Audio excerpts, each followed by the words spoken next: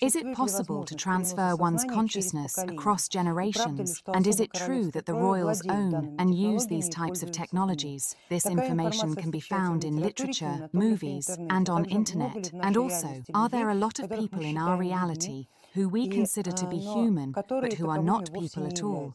They are entities, programs, whatever else, but they have nothing in common with humanity as we know it. Yes, colleague, the answer to all your questions is yes. Yes, there are such technologies. These are the technologies of the ritual. They are usually passed on in old families, in ancient families, passed via blood. You can trace the families who use this ritual by one very interesting fact. They never bury their ancestors into the ground. They always possess their private sarcophagus, which is arranged in a specific way.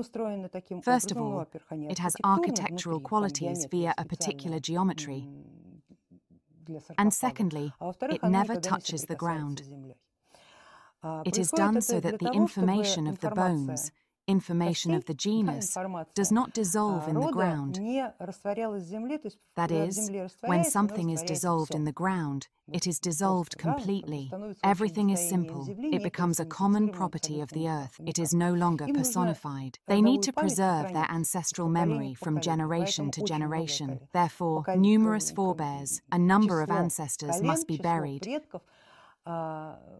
and pass through the sarcophagus.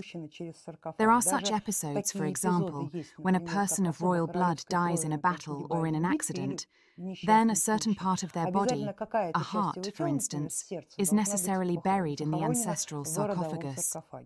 This indicates that the ritual will be maintained. Then the ritual is performed. In my practice, it's called a ritual. Some people call it technology, whatever. Certain ritual actions are performed, which capture the transfer of consciousness via the blood. Sometimes it can be sealed for the time being, awaiting for its host. And sometimes it is transferred directly to an already born or about to be born baby.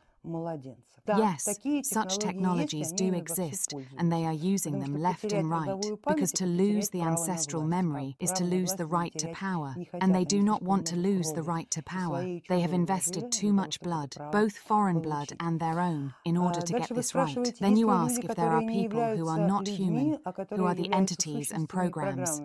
There are many more of them than you suspect. There are a lot of people who are soulless entities, but there are many more people who are programs that we used to call bots. And these bots exist, both in the informational environment and in the visual space that you observe. Not all people are human. That's right.